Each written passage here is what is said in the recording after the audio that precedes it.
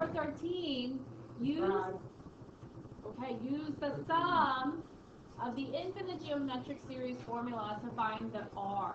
Sometimes they give you the sum and they want you to find the R. Okay? So that's how you do that. So our infinite geometric series formula looks like this. It looks like that, right?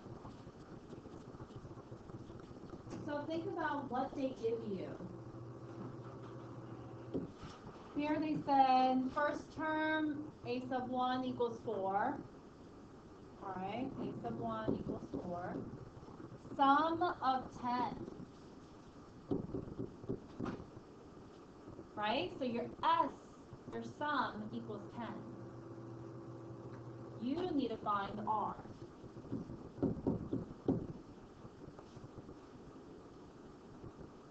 Okay.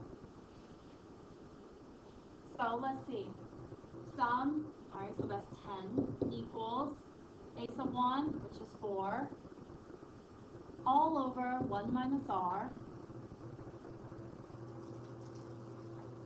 Then I need to solve. So, you have a couple of options here. You can make the other side into a fraction too and just cross multiply. Yeah? So you have 10 times 1 minus R. And remember, that's in parentheses because you have more than one term. So 10 times 1 minus R equals, cross multiply the other side, 4 times 1, which is what? 4. You can solve for R. You have to distribute.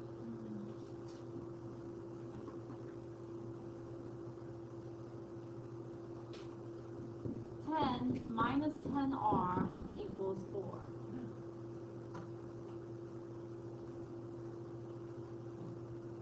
Subtract the 10. So negative 10R equals negative 6. David, we're going to be doing this tomorrow. Right? How do I solve for this R? What do I have to do? Good.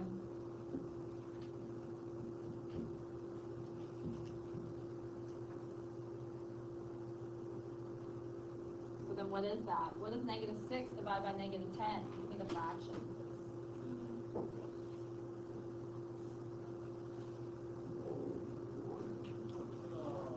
So R equals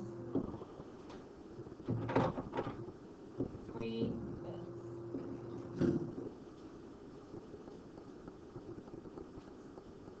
Okay. That's not bad, right? It's like they give you the answer and they want you to find those parts. I mean, in this case, R.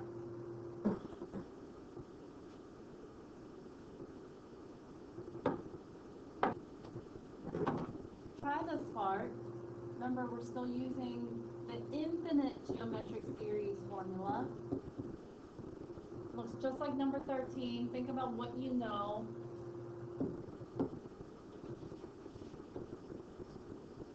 Alright, plug it in. Try to find R. Perfect. I see that most of you guys, right? You're working. Most of you are working. Sum of 6. A sub 1 is 2. 1 minus R. Remember I said 1 minus R, since you have more than one term, you can put parentheses around it, right? You can turn this into a fraction. Cross multiply. I'll do that over here. I have a little bit more room. 6 times 1 minus R equals 2 times 1, which is 2. Distribute.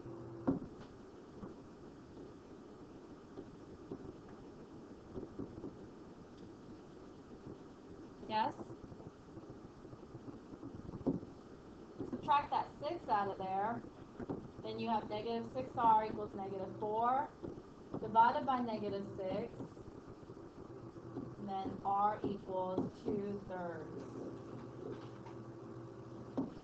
Great. Great. So when you guys are looking at series, all right, a list of numbers, and then you have a plus sign in between, right? You can use this notation called summation notation, all right? And this is written using the Greek letter sigma, right? And that means sum. Okay? Well, yeah, because they use Greek letters for fraternities and sororities. But so it could be arithmetic or geometric, okay? I just need you to know how to read this, all right, and how to put stuff like this together. You will see this on the SOLs, all right? So you start off by putting your sigma right in the middle, all right? And then down at the bottom, you're going to have a variable, n equals or I equals. I don't know why they use I sometimes, but it doesn't matter. N or I is just a variable. I equals and 1. This is the term that it starts with. It means that we're starting with the first term, okay, first number. And then up at the top of this sigma, it gives you the number of terms, like where it ends, all right? So it starts at 1, starts here, ends here, okay? So for this particular sequence, it starts at 1 and it ends at n, whatever that is. It could be 5, 10, whatever. And then to the right of your sigma, right here is your explicit formula. That's where your formula goes. Remember how we were writing the rule for the nth term? That's what goes there. And we can make a rule. We can make a note for ourselves here. Rule for the nth term. Okay?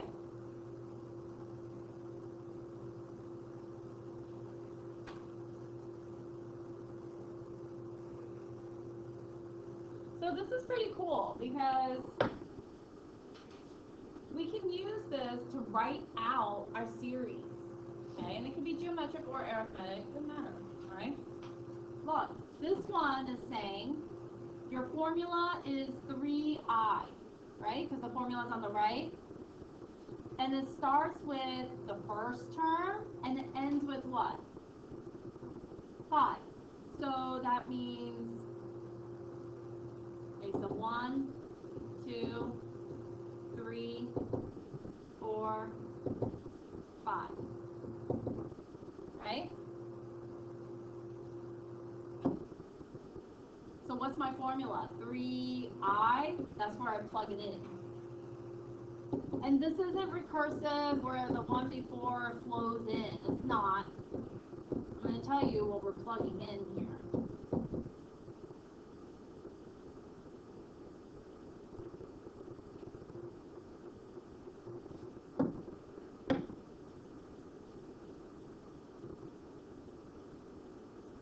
This I in your formula is the same as that I. Okay? So if my I is 1, then I plug in 1. If my I is 2, then I plug in 2. See that? We're starting with 1, we're ending at 5. You're basically just plugging in each of your n's, right? N or I into the formula. So what do we get? 3 times 1 is 3 times 2 is 3 times 3, 3 times 4, and 3 times 5. Okay. So your geometric here, right? Series is 3 plus 6 plus 9 plus 12 plus 15. Since they told you to write it out, you're just going to write it out like that. That's it. Not bad, right? So let's look at the next one. We start with what? with number 2? 1, and we end with 6. And we got to plug it into this formula over here on the right, this side. Remember, you're going to plug it in for I, okay? So you have a 1, 2, 3, 4, 5, and 6. So that's negative plus 6. And, you know, I'm just basically going to write in all of these here. You're using the same formula anyway, so you can just fill it all in at first and then calculate.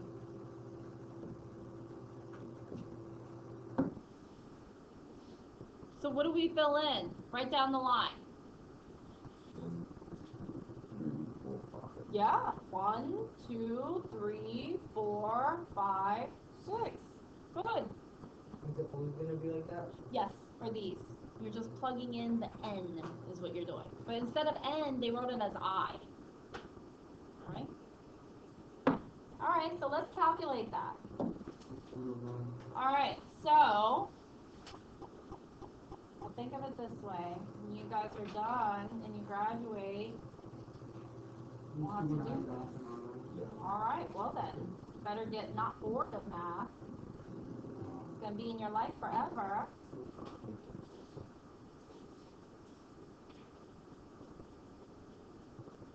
Alright, and there we go. We're just going to write it out. Right?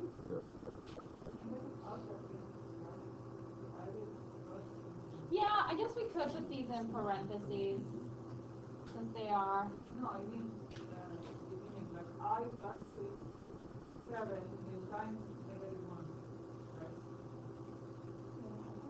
Oh my god, it is 7, it's not It is 5. 7. Yeah, but why don't you guys say something? Yeah, that was wrong. Oh no, you know, and I was wondering, I was like, that's a weird pattern. How's it go from 5 to 8? I know, right? Just checking to make sure you guys are paying attention. No, but seriously, if I ever get anything that's different from you, please say something, okay?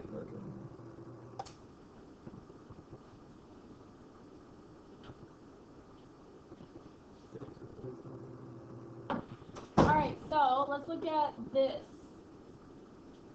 Okay. So with this one, alright, so this one's a little bit weird.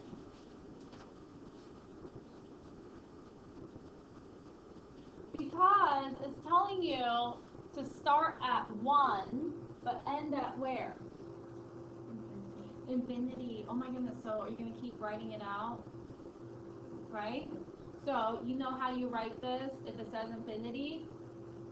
If I were you, I would just do like 3, maybe 4. Okay, we'll do 4. So we have 1/2 to the n minus 1, or I minus 1, right?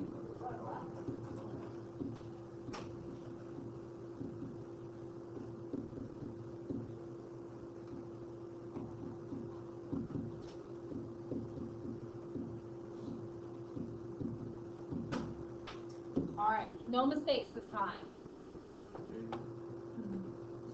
So 1, 2, 3, 4, right? I'm only going to do 4. Since it says infinity, I mean, don't do 2, don't do 1. I guess you could do 3, but just do 4. So what is this?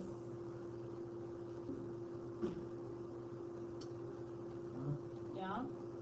You get that? 1/2 to the 0 power?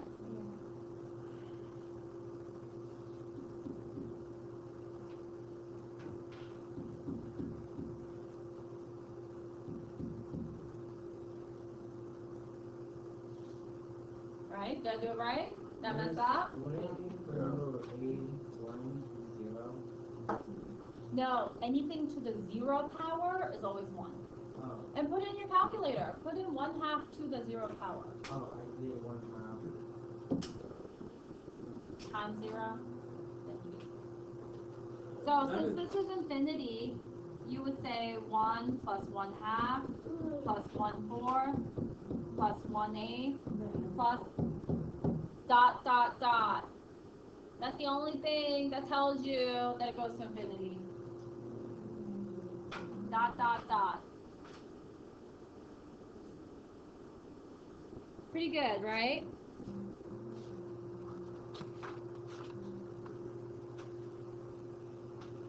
So I want to skip number 4.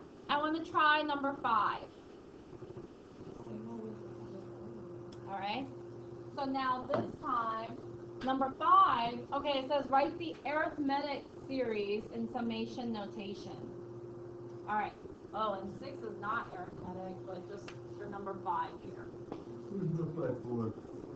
Yeah, it goes up by what? 4. So it adds 4 each time. All right.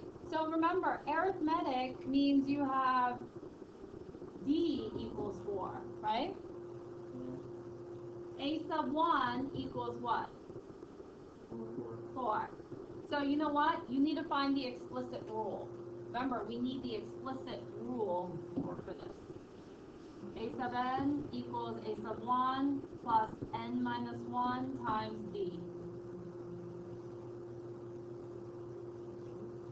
A sub n equals A sub 1, which is 4,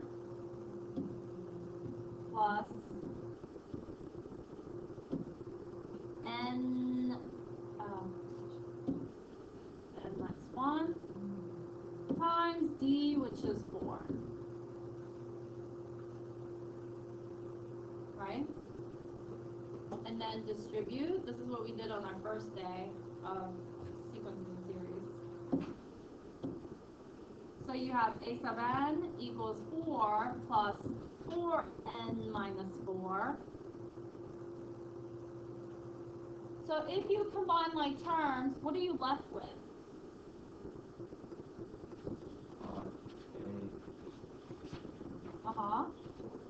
Equals 4n. Alright, so this is your explicit rule. Okay? Now, think about this, guys. You have 1, 2, 3, 4 terms that they gave you. They only gave you 4, right? So this starts where? Number what? No, it starts at what? 1. Term 1, right? N. 1, 2, 3, 4. And it ends at where? 4. Right? So I'm going to draw a little box here so I can write my summation notation. Gotta write small, sorry. Or you can write it on the back, doesn't matter. Now, here's what you need to do. You're going to draw your E, your sigma, right? It's more like an M. Okay, sideways M. It's a capital E. 3. So we're going to say, we can say N. N equals 1 because it starts with 1, right? That goes out the bottom. It ends with 4. And what is my formula? 4n. 4n. So that goes on the side. Yay, we're done. Alright? Okay? I got so much work done. Look at this. I want you to look at number 6. We're not done. We just have to do number 6 and then we'll be done. I know, it was so much today. Thank you guys. You did a really great job. Okay? Last one. Last one. So this one. Alright? This one is not arithmetic or geometric. But do any of you guys see the pattern? Yeah. What? 4.